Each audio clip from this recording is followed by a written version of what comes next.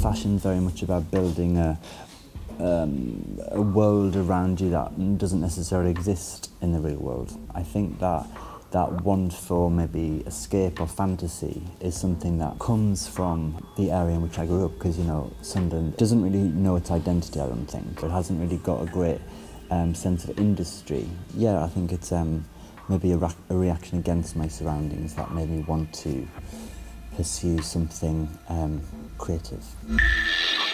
I wanted to either do sculpture or I wanted to do fashion, because I was very interested in both, and I figured that with fashion at St Martin's it would give me a chance to maybe do both, because a lot of the things I was doing with sculpture were very kind of about the body.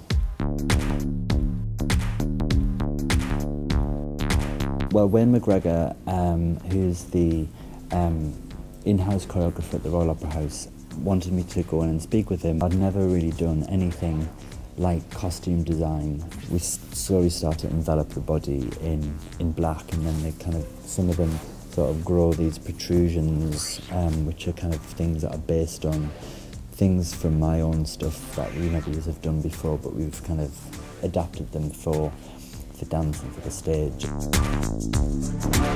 For me, Spring Summer was very sharp and clean lines, whereas this collection I wanted to feel a little bit more kind of raw or woolly, or, you know, something a little bit brutal in a way.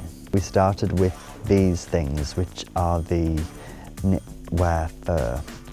So it looks like fur, but it's actually, we make it in a very similar way to how they actually make lace wigs. We kind of started to harden that up by going with this sort of leather. When the shape drapes, the leather begins to dissipate and sort of kind of fall away a little bit. We've never really had kind of like mood boards or things like that. It's never that kind of contrived, so it's always kind of taking something, a little reference from here and a little reference from there, and kind of trying to make something new from it.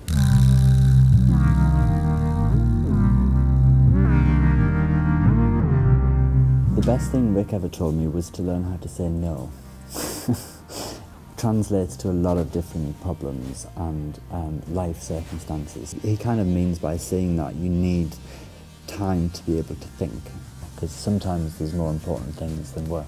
You know, I'm not a complicated person, I just like simple things. So lying on a beach with my boyfriend in a margarita will suit me fine.